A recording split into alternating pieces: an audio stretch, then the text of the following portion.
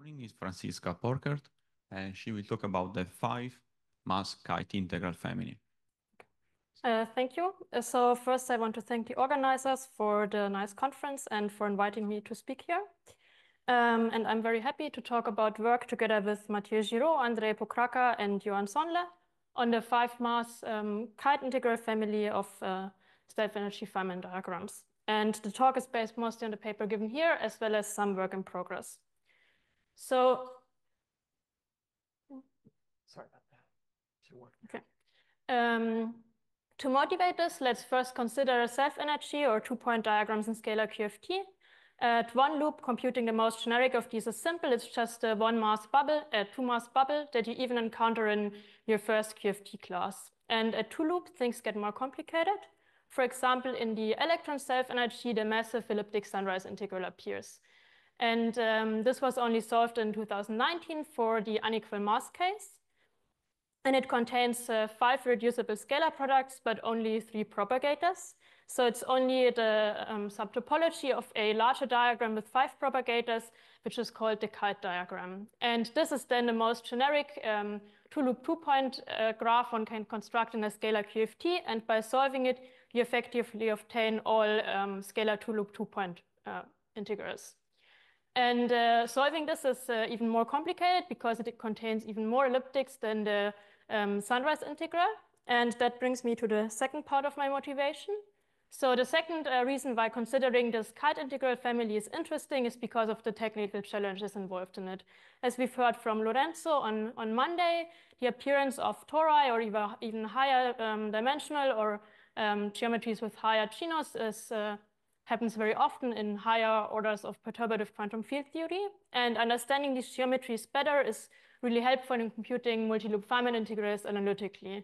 But only a few results have been obtained for cases with multiple tori or many kinematic parameters on the tori.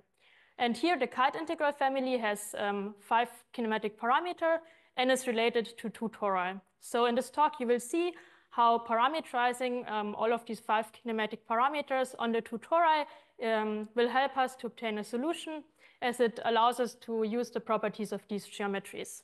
And we assume that these ideas might also be applicable to other cases with multiple geometries or many parameters.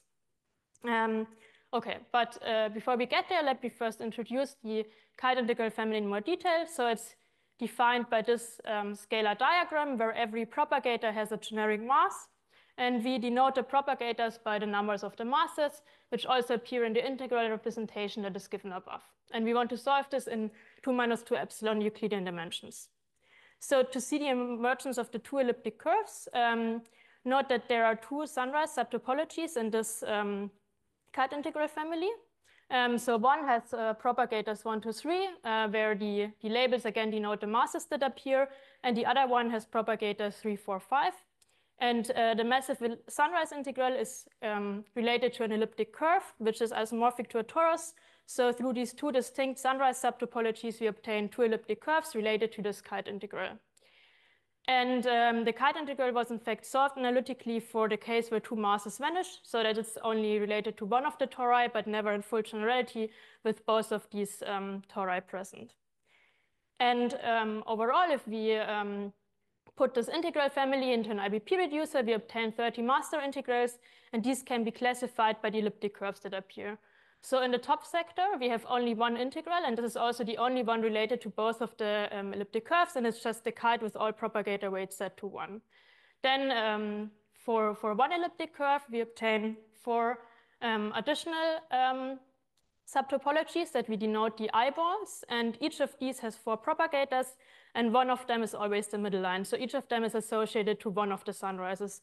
For example, this 1, 2, 3, 4 eyeball has propagators with masses M1, M2, and M3. So it has the 1, 2, 3 sunrise as its subtopology and is related to its torus, but since it doesn't have mass 5, it's not related to the other torus. Then we have, of course, the 2 sunrises and their dotted versions, and the rest of the basis is filled with elliptic, non-elliptic master integrals. And these 4 eyeball subtopologies will be very helpful in solving the integral family, as they allow us to work on only one torus, but still contain a lot of the kinematic structure. Okay, and as was just reviewed in the previous talk, A standard method to compute such an integral family is the method of differential equations. So we set up a differential equation with respect to the kinematic parameters, which for us are the 5 masses of the kite integral family and the external momentum, and we use their scalars ratios that we denote by xi. Then to solve this systematically in terms of iterated integrals, we find a transformation to an epsilon form differential equation, and then this new basis can be solved as a path-ordered exponential over the of an integral over the matrix B, where we multiply with the boundary constant to account for the lower boundary, and then we obtain our result expanded in epsilon with iterated integrals over B. And in the main part of the talk, I will explain how we solved this integral family and highlight how we dealt with the 2 tori and the many parameters. So the parameterization of these parameters on the 2 tori is an essential step for the solution. So this will be the first part of my talk. Then in the next part, I will explain how we use this parameterization to find the epsilon form differential equation, and finally comment a bit on the iterated integrals that appear in the solution and what they tell us about the singularity structure. So to set up the parameterization for the full kite, I want to first talk about how the sunrise is parameterized on its torus. And so to see where the elliptic curves comes from, you compute the maximal cut of the sunrise integral. So you use bi-curve representation and then replace the propagators by delta functions, and you end up with an integral which has a quartic in the denominator, whose zeros are rational functions in the kinematics. And this quartic then defines you an elliptic curve with coordinates y and x, and it is characterized by these branch points ei that are characterized by your kinematics. And this elliptic curve is isomorphic to a torus, so through its maximal cut, you obtain a torus for the massive sunrise. So next, we need to understand which parameters naturally arise on this torus for our kinematic space. So first, the 2 periods of the elliptic curve can be computed by integrating over the holomorphic differential dx over y along the 2 cycles. These integrals generally evaluate to elliptic integrals of the first kind as defined here, and their argument is also a ratio of the ei, so a function in the kinematics. And then we generally work with a normalized version, which we denote by tau. And this tau can then be taken as the first parameter for the kinematic space of the sunrise, and for the remaining 2 parameters, we need to choose points on this torus. And these points on the torus can be obtained from points on the elliptic curve via Abel's map, which is also an integral over the holomorphic differential, and generally evaluates to ratios of elliptic integrals, where the elliptic integral of the first kind, which is incomplete, is defined here. And for the massive sunrise, Bogner, Müller-Stach, and Weinziel found 3 punctures of this form, which all share the modulus k² and are distinguished by their parameter ui, and only 2 of them are independent. So these 2 are the 2 remaining kinematic parameters for the sunrise, which means that now for our 2 sunrise subtopologies, which we again denote by the masses that appear, we can parameterize each of them on its torus by the period and 2 special punctures. So overall, at this point, we have 6 kinematic parameters, but despite the kite integral family having only 5 parameters, we find that these are not sufficient to parameterize it sensibly. That is because we have subtopologies such as the eyeballs that have more than these 3 parameters, but are naturally related to only one of the tori. So parameterizing them partially on one and partially on the other would make the solution more complicated. So what we want to do is we want to find all kinematic parameters on each of the tori, and for that we need to find additional punctures on each torus. And we do so first for the eyeball subtopologies. So we take as an example this 1, 2, 3, 4 eyeball, which has masses m1, m2, m3, and m4, and the external momentum, so 4 parameters, and it's only related to the 1, 2, 3 torus. That means we can reuse our sunrise parameters tau, z1, and z2, and we need to find 1 additional parameter, z4. And what we found is that such a new parameter can be obtained systematically by integrating over the maximal cut in 2 dimensions. So specifically for the 1, 2, 3, 4 eyeball. The maximal cut is a simple function with a square root of 2 Shalem functions in the denominator. And we integrated over x4, which is the parameter that did not appear in the 1, 2, 3 torus, and obtain this result, which contains a ratio of elliptic integrals. And we had already encountered these. These are characteristic for being a puncture on a torus. So we choose this ratio as our new puncture, which has, again, the modulus of the sunrise and a new kinematic function u4. And that this is a good choice will be visible later when we see that the differential equation and the result take a simple form in this parameter, but we can already argue for it now. So if we consider its limits, we can also recover the sunrise punctures. So if we take the limit m4 squared to infinity on this new function u4, we get back the function u2 that defined our second sunrise parameter. And the sunrise punctures themselves are related by an exchange of the masses m1 and m2. So we also recover the punctures at 1. So what we found is that all parameters that are necessary to parameterize this 1, 2, 3, 4 eyeball subtopology can be obtained from simple integrals over the maximal cut and limits. And for the full kinematic space of the kite, so not only this one subtopology, the symmetry of the kite integral family is useful. So in addition to this 1, 2, 3, 4 eyeball, we also have an eyeball which has a mass m5. And this can be parameterized in the same way, where we obtain a new puncture set 5 by integrating over the maximal cut. And then we can combine the known sunrise parameters, the 2 new punctures, and the period, and obtain all of our 5 kinematic parameters. Okay, and to obtain the parameterization for the second torus, we can just play the same game again. So there are 2 eyeballs related to the second torus. We just integrate over their maximal cuts and then obtain the 2 new punctures, the 2 sunrise punctures, and the period. And then we also have the kinematic space on this second torus. So we found that we can actually really obtain all the parameters that we need from these simple integrals over the maximal cut. And now we have everything that we need for our epsilon form differential equation. So we want to find a transformation of our initial differential equation, the ISA I, to a new basis in epsilon form. And the initial differential equation structure looks like this. So in the upper left corner, we have the 2 sunrise sectors. Each of them has elliptic entries in the top sector and some d-logs that are black here. Then we have all of the non-elliptic subtopologies, which are, only have d-logs. And the interesting part are these 6 lines, where we first have 4 lines of the 2 eyeballs. And since each of them is related to only one of the sunrises, they also only have entries in one of the sunrise columns. And the only line that has actually entries in both of the sunrise columns is this kite line itself. Okay, so we will bring this in epsilon form, sector by sector, starting from this upper left corner. And here the first 3 steps are simple. So as a first step, we can just use a known result and bring this sunrise sector in epsilon form with a transformation by Bogner, Müller, Stach, and Weinzierl. And this, for the first time, introduces elliptic objects into our basis, such as the periods and their derivatives. Then we use standard methods for the non-elliptic entries. So we have the diagonal, which we bring in epsilon form by normalizing with leading singularities, or in our case, just dividing by the maximal cut in 2 dimensions.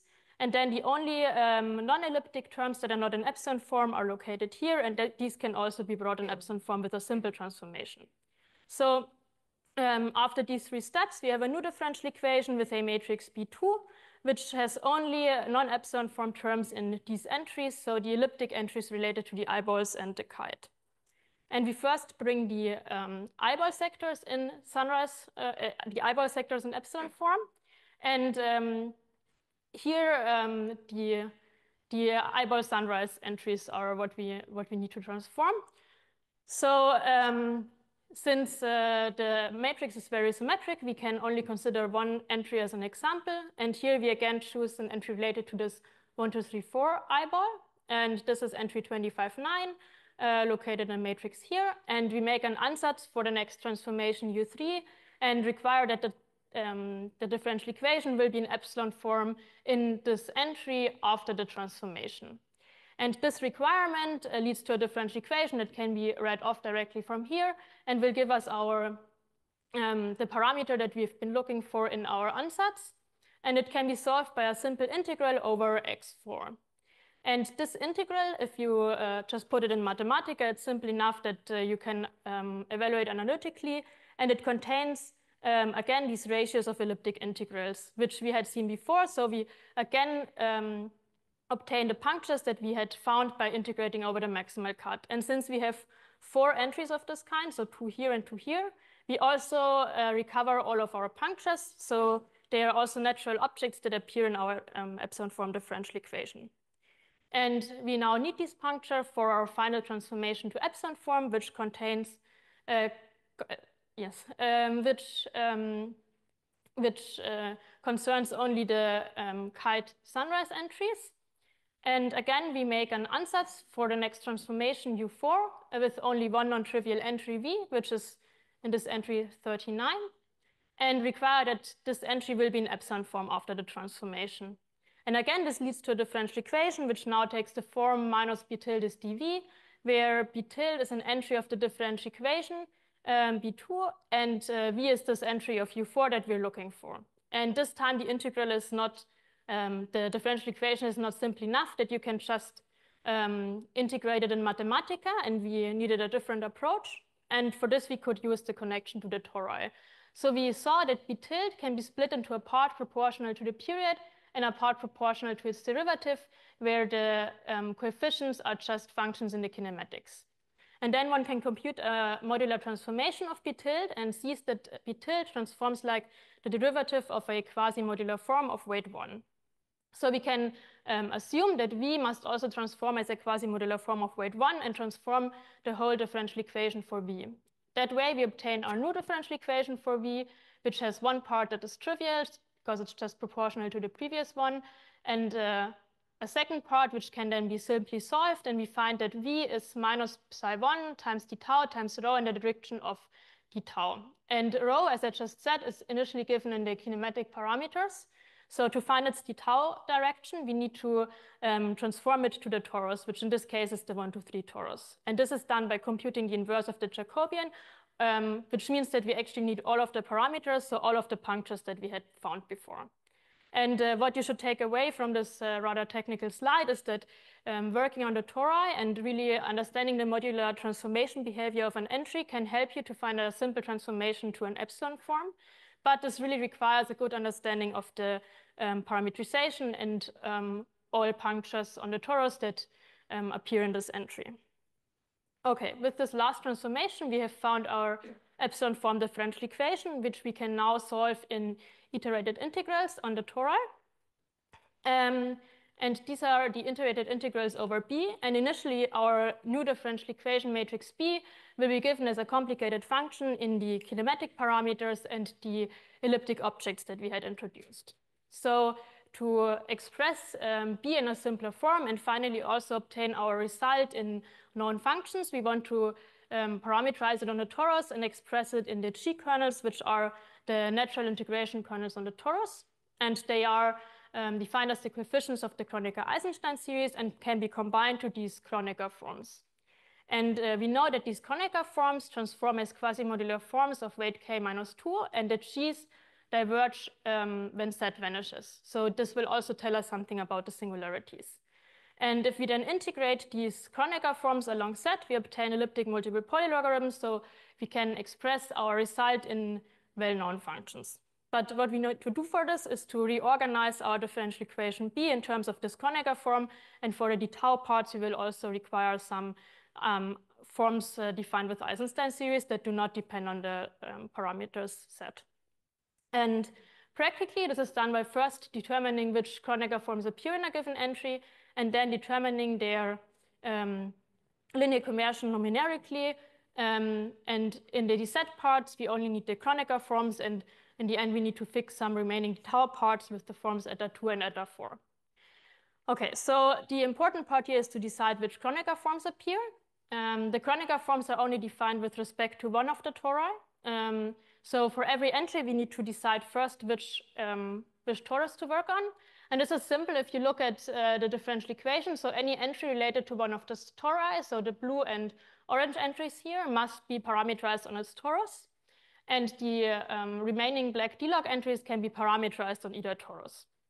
Then to determine which omega k exactly to put into your ansatz for a given entry, you determine the modular transformation behavior of this entry. So for example, if your entry transforms as a quasi-modular form of weight 0, you can only put in omega 2s.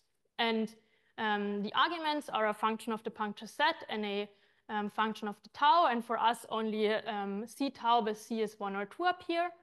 And the important part here are these linear combinations of the set.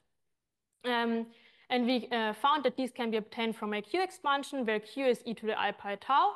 And I will discuss this more on the next slide, but I just wanted to comment here also that whilst this is mostly a formal method to transform this to the omega k's and to express in MPLs, these Li of Z will also tell us something about the singularity structure, because the G's appearing in this omega chronica diverge when Li of Z vanishes, so their zero loci will be singularities of our integral. Okay, so all of these Li of Z can be obtained just from the diagonal. And for this, note that any diagonal entry is a linear combination of D-logs. And these D-logs must be expressible in omega 2s. And the Q expansion of these omega 2s has a leading order term, which is a D-log of sine of its argument. So if you, on the other hand, also Q expand the kinematic arguments of the D-logs that appear, we can basically read off our appearing Li of Z by comparing the leading order. And in that way, we obtained 17 of these linear combinations on each of the tori, and they take a very simple form. So these are the most non-trivial we obtain. And this, again, is an argument for our choice of good punctures, because we obtain very simple arguments. And yeah, with these, we also obtain some of the singularities. Okay, so the final step to find the solution is to determine the boundary condition. So as a boundary point, we chose all masses to be equal and larger than 0, and the momentum to go to 0. And in that limit, our initial vector takes a simple form where the only appearing integrals are a bubble and a triangle that can be just computed with Feynman parametrization. And with this boundary point and our differential equation, we checked that our result matched with numerical integration. And one last comment on the result in iterated integrals. So we also found that we can express this in EMPLs. And what's important to note on the result is that at every order in epsilon, we obtain iterated integrals that are defined only with respect to one of the tori. So we only obtain integrals over omega 1 to 3 or omega 3, 4, 5, but no terms which have both tori appearing. And that is also because of the structure of the matrix. So no matter which order, you will never have a mixing of terms related to both of the sunrises, so of these blue and orange terms, only with like blue with blue and orange with orange, or like either of them with the black D-logs. And since you can parameterize the D-logs on either torus, you can choose your parameterization in a way that you never obtain this mixing of tori. Okay, this is then the final result. And I want to summarize what we did. So the important step for us in the beginning was the parameterization of the kinematic space on both tori. And we did so by finding our punctures from integrals over the maximal cuts of subtopologies. Then we used these punctures to find an epsilon form differential equation, where the understanding the modular transformation behavior of the entries was very useful. And finally, we expressed our result in iterated integrals on the tori by using the Q expansion to find the arguments of the Kronecker forms, which were also singularities of our integral. And now it would be interesting to see whether these ideas are also applicable for other multiscale Feynman integrals with several elliptic curves, like the elliptic double box with many parameters. And something else that would be interesting would be to look at more efficient numerics for the final result in the MPLs. And of course, one could also go beyond these tori and look at Calabi-Yaus and hyperelliptic curves instead of elliptic curves. Okay, thank you for your attention.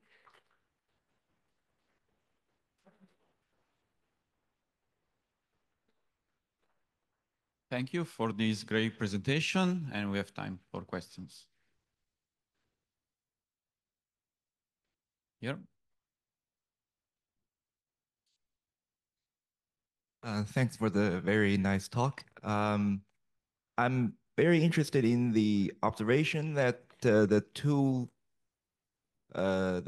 symbol letters relating to the two torus never met, never mixed, and I'm just wondering, like, so looking at this expression, it seems that we can separate this integral into a sum of two parts, where each depending on only one torus.